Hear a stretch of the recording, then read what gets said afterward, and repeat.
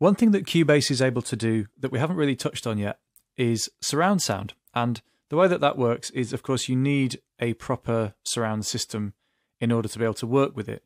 So if you're just working on a stereo setup, there's not much point in trying to work with surround. You need the actual physical speakers in order to be able to understand what's going on.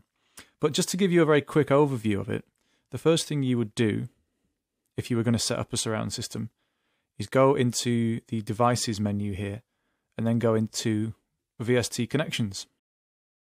And what you would do here is you would add a bus and you would tell it to be the kind of surround bus that you wanted based on the kind of hardware that you had. You can see there are lots of complicated things here, most of which you probably won't need to mess with. 5.1 is the most commonly used surround format, so I could add a bus like that.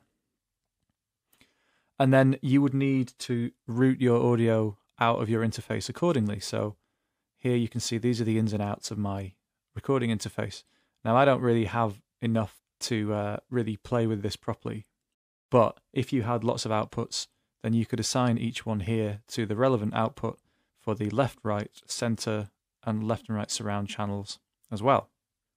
With that set up, if you go back into the mixer, you can see that your channels have now gained surround panners, which is quite interesting.